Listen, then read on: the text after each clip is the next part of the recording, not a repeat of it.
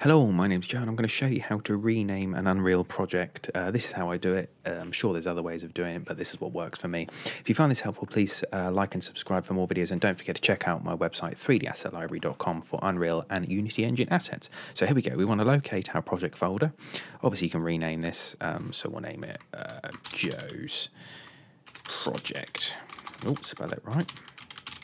Spell it right again. And double click.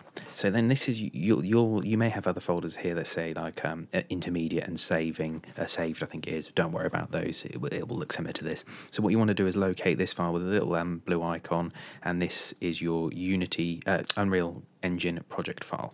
So click that, rename it, and then double click and open it. So we want to wait for this to open. And this opens the project. So what we will then want to do is rename this folder here. Obviously you may have a completely different layout, but this is generally how stuff comes from the asset store. So you've got your main primary folder.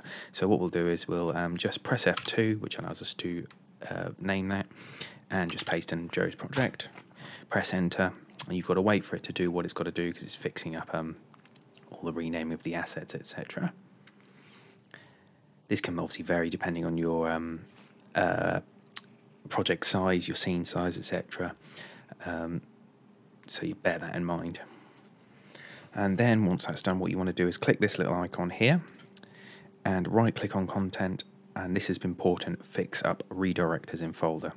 What that does is that makes sure that everything is referencing the correct place rather than having a placeholder location, because what can happen here is if you don't do that, you can end up sending this project to another computer and you'll get loads of errors coming up and things won't show.